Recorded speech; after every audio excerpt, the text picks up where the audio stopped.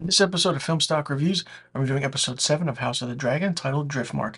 Now, we open with this episode with Lady Elena's funeral after the events of episode 6, and a lot of things are interesting and crazy in this episode.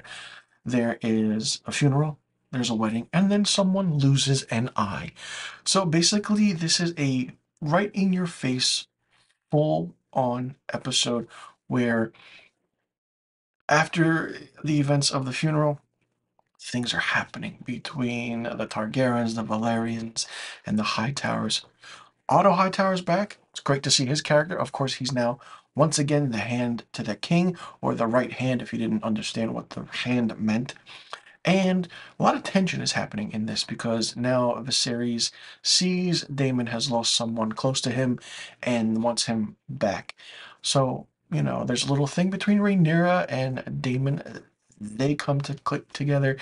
They have a little, fun little night out near the ocean. Now, Aemon, who is the one who doesn't have a dragon, basically goes to Laena's dragon, takes it for his own, comes back and confronts his cousins. There's an all-out fight scene, which I didn't expect at all, but it's in your face, and Aemon loses an eye. The next scene, everybody's in the court.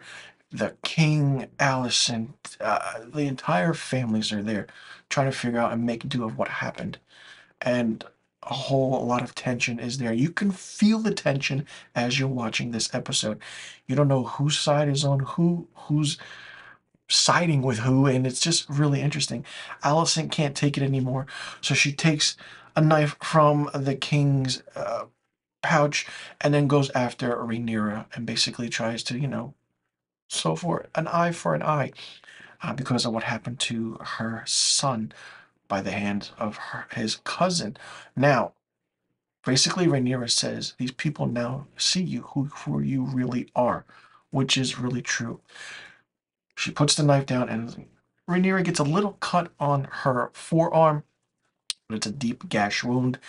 And all this is happening, and we find out that Rhaenyra needs Daemon on her side, like a marriage or a blood pact marriage, which they do at the end of this episode, after the events of, in a couple minutes before or the beginning of this episode, where they figure out that they are in love.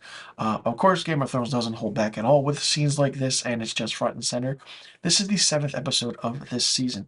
There's 3 episodes left up until the season 1 finale. Anything's possible. Anything can happen. In the 8th episode, from the previews you got after seeing the 7th episode, another maybe 10-15 years have passed.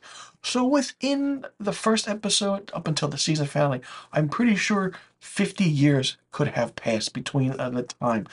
They really need to put a little anecdote on the bottom to tell us that that much time has passed, or how long has passed, because now we see Aemon much older with an eye patch.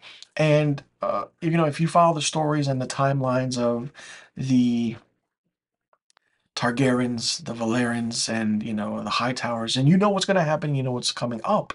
But other than that, maybe they did change certain things for this show only. But it's interesting to see what happens. I absolutely loved the 6th episode, and I absolutely loved this 7th episode. It finally picked up after episode 5. There was a wedding. Of course, when there's a wedding in Game of Thrones, something happens. When there's a funeral, something happens. Something did happen. And now, who knows what's going to happen next. The show is getting better and better by each episode, and I'm curious to see if the season finale holds up to its end, because we know there's a second season coming, but how much of that second season will play a part in the lineage of the Game of Thrones universe? It's going to be interesting to see. I love the writing in this episode. I love the dialogue. Daemon just standing in the corner, leaning against the door, seeing everything implode with everybody else is just funny. I feel like even though you might think Daemon is the villain in this, he's not. I think Alicent and her father Otto are the true villains of this show, and we're going to see that in the upcoming episodes for sure. So let me know in the comment section below what you thought about episode 7 of House of the Dragon. Did you like it? Did you not like it? What did you think of it? What do you think about the aspect of the story now? Do you think things are going to change in this world? How much time do you think has passed? And what do you think is going to happen in the upcoming episodes? And let me know if this was your favorite episode of the season. If it wasn't, let me know which one was and which one wasn't. Let me know in the comment section below, but all the questions I just asked. And I'll see you all in the next review video. And be sure you tune in next week for my episode 8 review of Game of Thrones, House of the Dragon.